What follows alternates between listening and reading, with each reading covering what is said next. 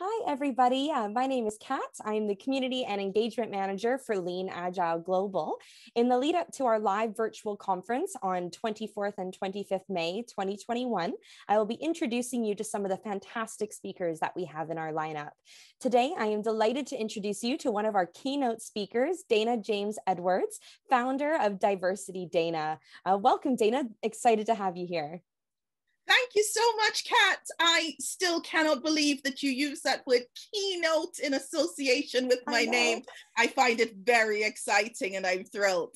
Good. Well, we are very, very happy to have you. You know, I don't even think it was a question about whether we wanted you to be a keynote. Jose literally saw your name on the I'm interested list and he went, great, let's just move her to the keynote section. Awesome. Well, I prepared 5 questions for you today for us to go through in the lead up to the conference. So to start it off with a little bit of fun, how would you describe yourself in a single tweet? Now, for anyone who's watching this back, I did not actually go and put this on Twitter to see if it fits into tweet parameters. So don't judge me, okay? I don't know how many characters I'm going to say as I say this, but my answer is sunny, vibrant, fun-loving, diversity and inclusion specialist, former woman in tech, and current woman in agile. I love that. I love that. I love how you just started off with sunshine and passion and excitement. And that is exactly how I know you. So I absolutely love that. But true story, everyone, Kat would have said she loved it, even if she hated it. It's true. Just so you know. I'm a people pleaser. It's why I'm here. I'm like, you did a great job. I love it. Okay, I feel like this is going to be a really long interview by the time we're done. We're just going to keep laughing at each other. Okay, so the next question then, in your opinion, why should people come and join us virtually at Lean Agile Global 21? So I've been to 2 Lean Agile Globals. They've both been amazing. But I think since this year is going to be virtual, again, I'm going to focus on my experience of last year, where I got to meet amazing people. I laughed, I learned so much, and I felt part of a community and a fellowship. But then I also had really deep discussions, but also opportunities to just listen and be immersed and engaged. And I had a brilliant time, not just as a speaker, but also as a delegate, as a participant. So I don't know why you wouldn't do it. For me, it's a great, positive and welcoming space. And I'm really looking forward to this year's conference. Oh, amazing. I'm so happy to hear that. And, you know, last year was my first conference as well. And I completely agree that it really gave you the opportunity to engage and participate when you wanted to and listen and be immersed in it when you wanted to. And I think that's really important, you know, to give everyone the opportunities that they're looking for rather than kind of forcing them into certain ways. Absolutely. Completely agree with that. Awesome. So I know this is a really hot topic for you, which is why I'm so excited that we are really focusing on it. But we really want Lean Agile Global to be a diverse and inclusive conference. And I want to know, what does that mean to you? This is a good one. So I think, you know, when you look at the photo of the speaker profile for Lean Agile Global this year, there is a lot of visible diversity. So we have a mix of ethnicities, of gender, of age.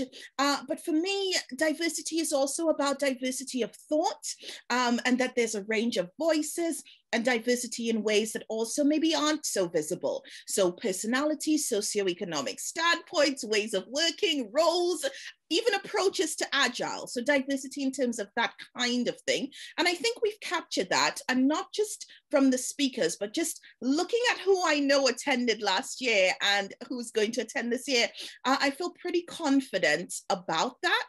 But even beyond that, if we are saying an event is diverse and inclusive, I want to know that those attending feel that there is space to enjoy the conference in the way that they choose, So if you prefer to just listen, that's okay. You don't have to jump into every session.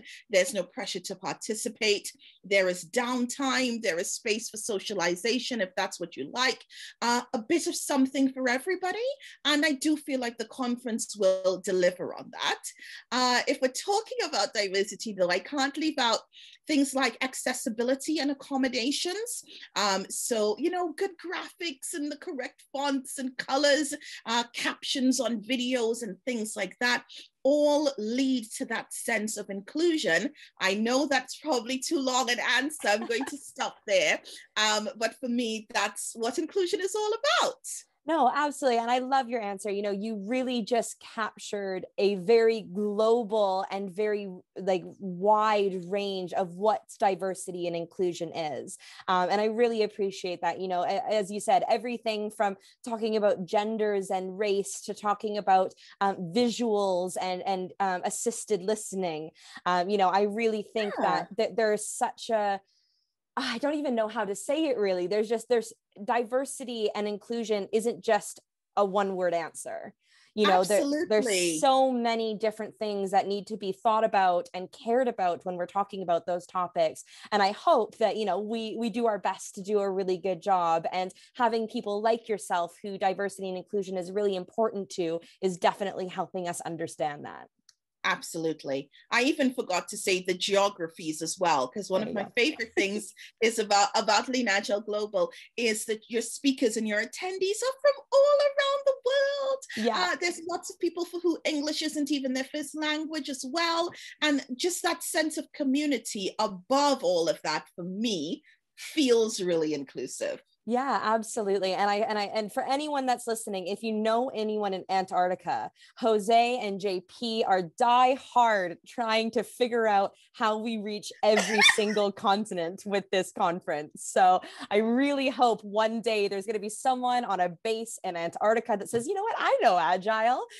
Absolutely. Absolutely. Yeah. So one day we'll get there. Amazing. So tell me a little bit about what your talk is about. Why should people come and listen to your talk at the conference? So this is the part where I think I'm being asked to lie. Because the truth is that I have no idea what my talk really is going to be about. So to give you a little bit of history, last year, maybe 2 weeks before the conference, I completely changed my entire talk, the topic, what it was going to be about, what it was going to cover, how it was going to work, because I was hit with a flash of inspiration at the last minute. This year, what I can tell you is that I'm talking about women in Agile, but also about men in Agile, and how we can all speak up for and support each other. It's like a marriage of diversity and inclusion and Agile from my time in Agile. Specifically, what it contains, I can't tell you because I haven't properly written it yet. But what I am going to do is reach out to my networks on social media over the next couple of weeks, because I find like my best ideas come from people and things that I've heard and things that I will want to incorporate. And even though I don't have my content 100% nailed down, what I can tell you is it's going to be full of energy. Always. Always. I was going to plug that in for you. I was going to plug that in for you if you didn't say it. Interactive, if you feel like interacting. If you don't have to. And I think lots of opportunities, for fun to get involved. It's definitely going to be thought-provoking. I believe a lot in the power of lived experiences and storytelling. So I'm going to bring some of that to the session as well. I have a feeling in my gut that it's going to be really good, even though, I can't give you any specifics of the ins and outs of how it's all going to work. I love that. And, you might feel it in your gut. I feel it in my heart. Last year was my first introduction to you, and actually my first introduction to the Agile community, as my background isn't in Agile at all.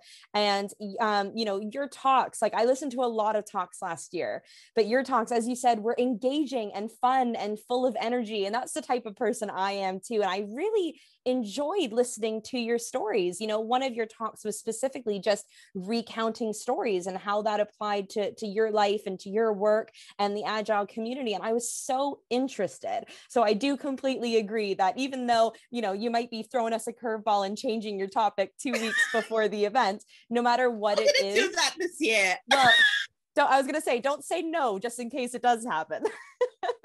But I can completely agree that your talk is going to be interesting and thought-provoking, as you've said, whether people know the topic before they show up or not. So we're all going to love it. I can promise you that. Just come along. It's going to be a great 30 minutes, regardless of what I talk about. No, it is definitely going to be about women. That's the brief. Okay. Yeah. I got the brief. It's going to be centered around that, and some key lessons. It's just, don't worry, it'll all go well on the day. We know always that. Yeah, we wing it. We're great at winging things. It's going to be fantastic. Good. Okay. Well, to wrap it up then, my final question for you, much more personal rather than professional, but what are you most looking forward to after COVID has started to settle down? Oh, that's an easy one. So I am originally from Trinidad in the Caribbean. I have not been home in a long while. And I really would like to go. I would like to go home. So, my husband and I, we are the only ones here in London. And with our sons, we have like no other family. All of our family is at home in Trinidad. And yeah, I look forward to the beach and the sun. Absolutely. And my family and the food. I look forward to all of the amazing things that come with being a part of my community at home. So I'm really looking forward to that. In case that doesn't happen though, I would be happy enough to go for a swim. So gyms have been closed, and so no pool time for Dana. I start going a bit, if I can't get into the pool. So I'm really excited about that as well. Awesome. I like boxing is what I like to do. And I haven't been able to go to the boxing gym. So my poor boyfriend, I'm just sitting there being like, let's have a little match and, 1, 2 straight. And he's like, all right, you need to settle down and get your energy out somewhere else. Amazing. Well, okay. Thank you so much, Dana. I really appreciate your time and, coming and talking about the excitement and everything that we have going on at Lean Agile Global. I hope that everyone listening has kind of fed off of our energy and our excitement for the conference and will be joining us at Dana's keynote. So please do join us at the conference at 24th and 25th of May, 2021. We're looking forward to having you there. See you there. Bye.